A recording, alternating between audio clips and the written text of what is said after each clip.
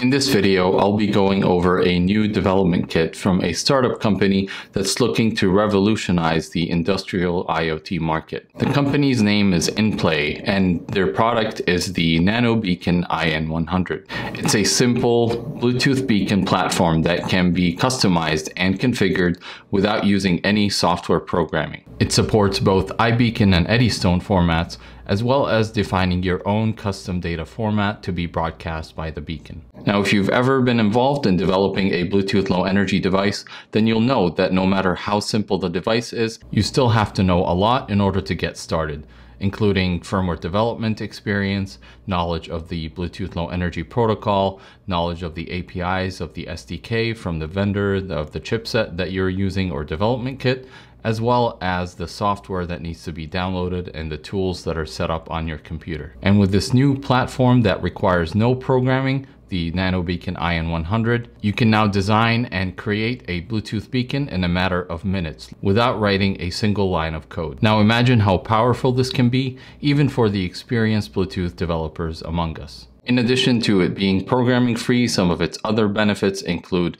being ultra low power and ultra low cost. We're talking under $1 including the packaging and the battery without any external sensors or peripherals connected to it. At this price level, you can imagine how many new applications can take advantage and utilize this new platform in order to provide solutions that were never possible before. The chipset also provides you access to an internal temperature sensor as well as battery voltage reading. And in addition to that, it also provides external sensor interfaces including GPIO, ADCs, I2C, and a single wire sensor interface. So you can connect pretty much any sensor that you'd like to satisfy the requirements for your application and include the readings from that sensor in the broadcast data that's sent out by the Bluetooth beacon. Active RFID and wireless sensors are the main industries that come to mind that could benefit from using this platform. The way this works is by providing a PC-based application called the NanoBeacon config tool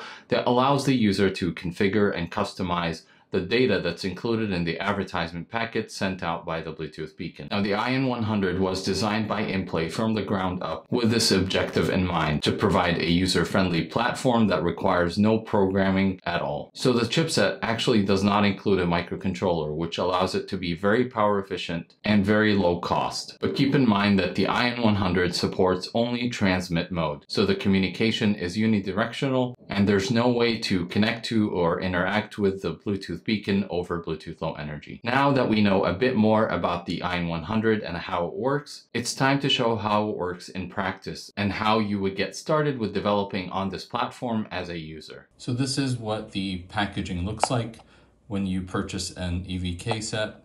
Then you get 3 development kits or 3 EVKs, evaluation kits, and then you also get a programmer board.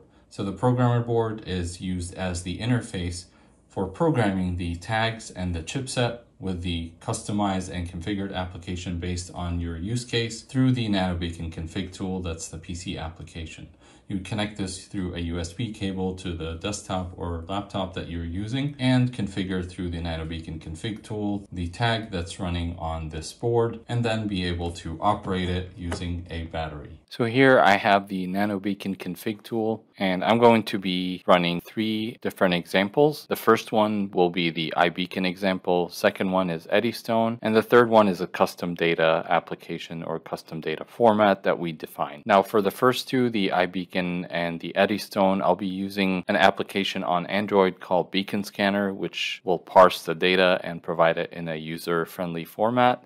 So that will be easy to verify that we are getting the data that we configured and that everything is working fine. For the custom data format application and example, we'll be using the NRF Connect on Android to look at the advertising data and look at the custom raw data that is included in the advertisement packets. So the first thing is that I have the EVK connected to a programmer board connected to the USB and to the computer. And the first thing we want to do is to probe the UART. And here it's detected, and then I can hit connect. Once it's connected to that device, then I can run in RAM. And this is the option to actually test the application before you burn it to the eFuse on the tag itself, and then it will be permanent, and then that would be the last step that you would take after testing out your application and making sure everything is running fine. So in order to set the advertising set and configure it, I have to make sure it's enabled. Advertising set 1 is always enabled,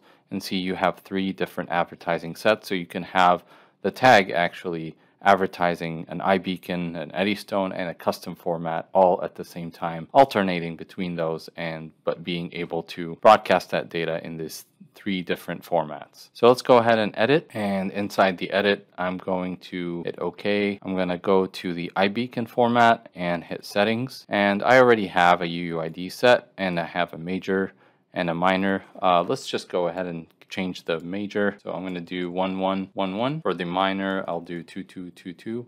Now keep in mind this is hex, so it will be translated into decimals when we look at it in the beacon scanner application. I'll keep the measure TX power at 1 meter for iBeacon, hit OK, and that's it. We're actually ready to run this application on the tag. But before that, we can look at the raw advertising data, and this is a really cool feature. It lets you see all the raw bytes that will be included in the advertising set. Okay, so we'll just hit OK. Sometimes if you had the tag connected from before, you'll just have to reset it. So I'm going to hit the reset button on the EVK, and then I'm going to do run in RAM, and that looks like it's fine. Now I'm going to go to the beacon scanner application on Android. So here I'm on the application. As you can see, I'm going to hit the play button, and it will be discovering an iBeacon, and there it found it.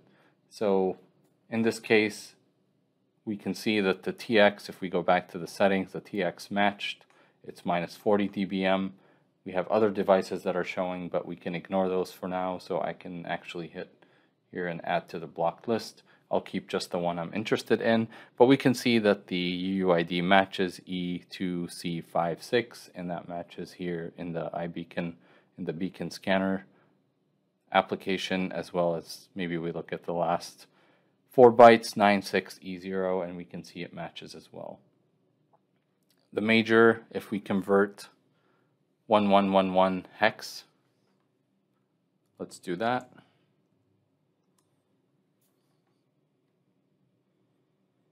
And I'm going to hex and convert 1111.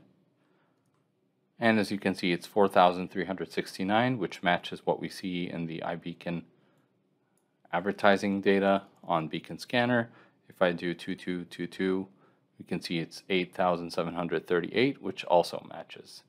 So that's how simple it is to actually create an iBeacon device. Let's go on to the Eddystone application. So let's hit OK. We can then choose Eddystone, hit settings.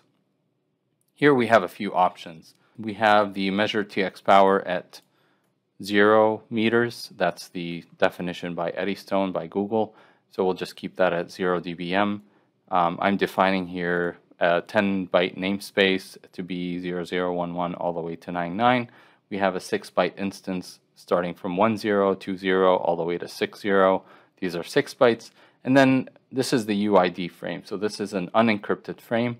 If we want to encrypt it, we'll have to decrypt it on the receiver side, and in this case we're not going to be able to do that using this beacon scanner. We'd have to develop our own application and implement the algorithm for the decryption, so we'll just stick to the UID frame. Now what we can do is actually include what's called a TLM frame. So with iBeacon, it only supports the UUID, major, minor, and the TX power. With Eddystone, it's a lot more powerful. It includes a TLM frame that you can interleave between the UID frames, and so you have the IDs that you can display and broadcast, as well as enabling TLM, which is for telemetry data. So it includes temperature, the advertising count, as well as the battery voltage reading. So let's go ahead and enable that. The ratio here tells us that for how many UID frames we want to send TLM. So if we set this to 1, then every UID frame after it will come a TLM frame, and so on. And if you set it to 2, then for every 2 UID frames sent out, we'll have a TLM frame after that. So let's keep it at 2. It won't make a huge difference when we see it in the application. Again, I'm going to reset the board now, just to make sure that we can run in RAM. So I just reset it. I can run in RAM. Let's look at the phone. I'm going to clear this and As you can see here, we found the Eddystone UID. So we have an RSSI, we have a TX, we have a namespace which matches the 10 byte right here, 001123. I'm going to block this one. I'll just keep this one.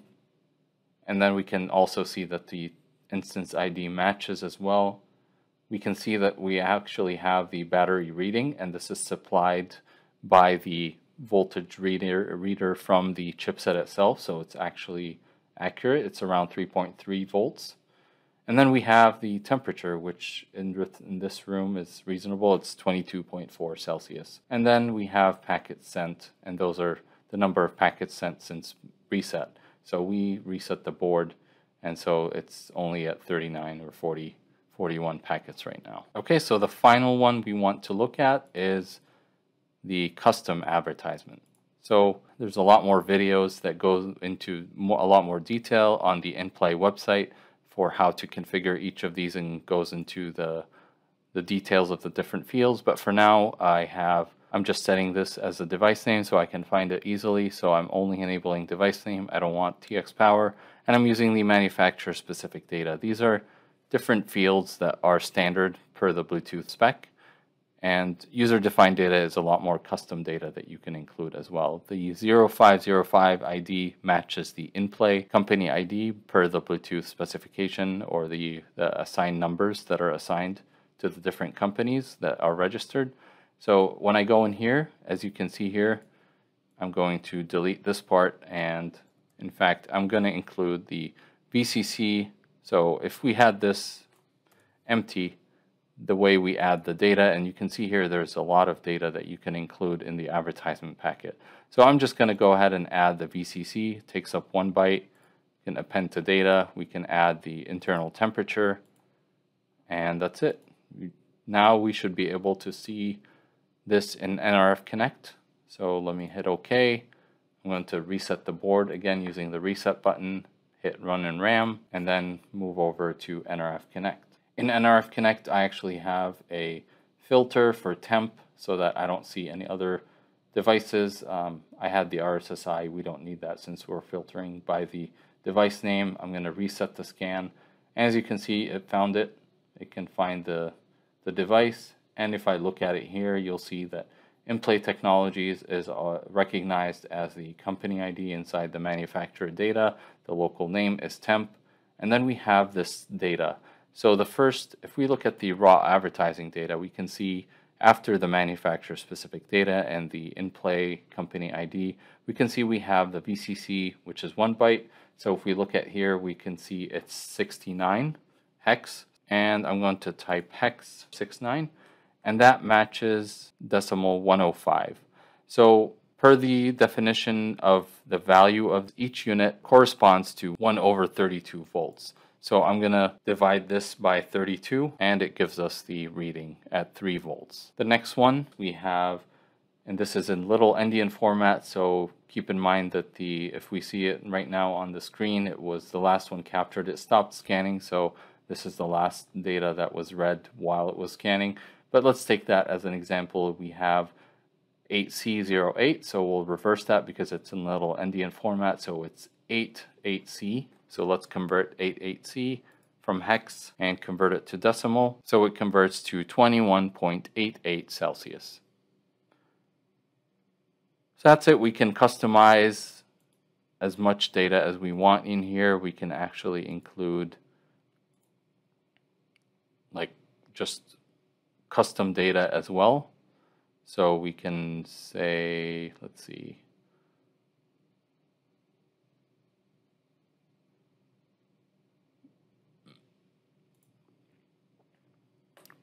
So that's it in terms of the different applications or different use cases that you can. So that's it in terms of a demo of what you can do with the IN100. I mean, this took us like a few minutes. We configured it to be an iBeacon, an Eddystone, and include custom data.